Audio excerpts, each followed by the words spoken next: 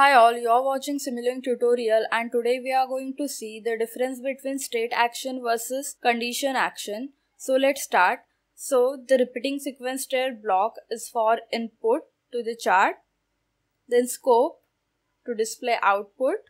So both charts have two states, same states, only the difference between them is how actions are taken for conditions.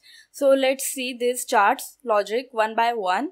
So this is state action chart. So you can see here that in is input for this chart and out is output. States are defined as state 1 and state 2. So this is the default transition. So by default, the chart will enter at state 1. So the out equal to 1 is the entry action for state 1. So it will be executed when the chart enters state 1. So as soon as state enters state 1 becomes active and it executes its entry action. Now if the condition input greater than 5 becomes true, it will go from state 1 to state 2 and the entry action of state 2 will be executed. So state 2 will remain active till input is greater than 5. Once input is less than or equal to 5 becomes true, it will go from state 2 to state 1 and it will execute state 1 entry action. So that's how the state action chart works.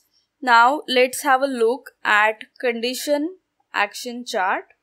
So by default the chart will enter state 1, but now you can see here there is no entry action in this state. So what will be the output? So you will know that at the time of simulation.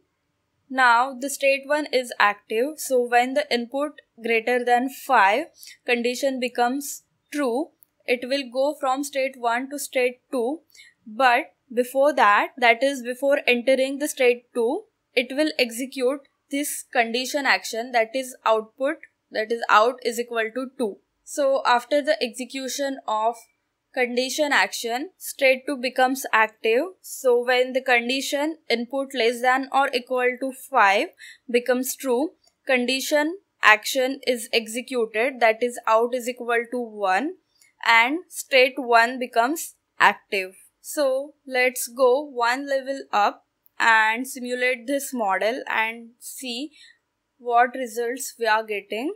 So let's observe the plots. So the first plot is input, second is the state action chart output, and the last one is condition action chart output. So initially the chart enters state 1. So for state action chart, entry action is executed, so output is 1. But for condition action chart, since there was no entry action, the output is 0. So as long as the input is less than 5, that is no chart makes transition to state 2, output will be 1 for state action chart and 0 for condition action chart. So once the input greater than 5 condition becomes true, both charts have output 2, but for state action chart, it is due to state action, that is state entry action, while for condition action chart, it is due to condition being true action. So that's the difference between state versus condition action.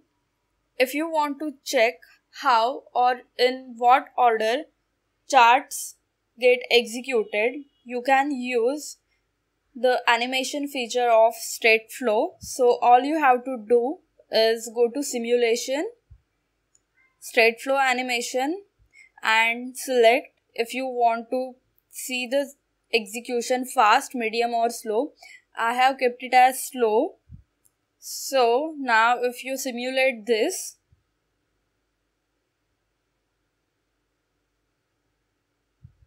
you can see the execution.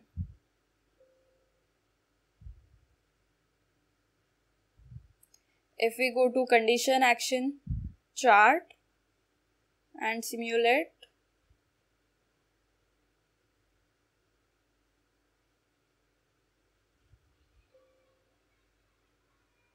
So that's all for this video. If you like this video, give it a thumbs up and keep watching and keep learning.